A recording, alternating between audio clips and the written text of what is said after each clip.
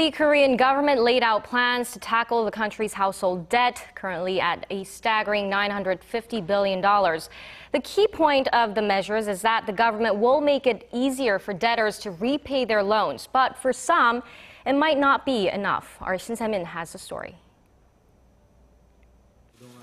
The Korean government and related authorities have unveiled a set of ambitious measures to help contain household debt while promising to maintain policies that will bolster economic growth. While bank loans have helped spur the housing market, the new measures will ensure household debt does not drag down the economy. The measures involve tightening the screening process for borrowers and stepping up monitoring of second-tier banks that are subject to looser financial regulations.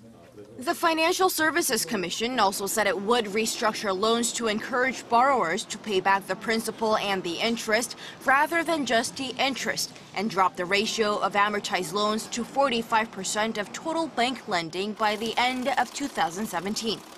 Korea's overwhelming borrowing spree has been triggered by eased regulations on loans for real estate and the country's record low interest rate. But experts say the high debt levels do not yet represent an imminent threat.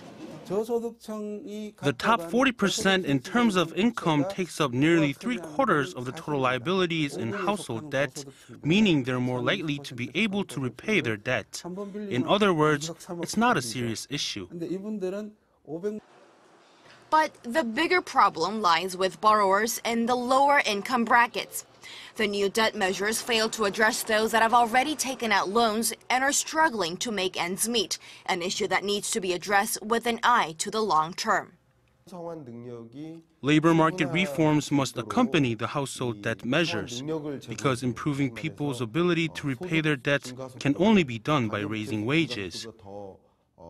Experts say that while the new debt plans are a step in the right direction, it's necessary to strengthen the lending and repayment system to ensure it is less vulnerable to risks from home and abroad, including the possibility of a rate hike in the U.S.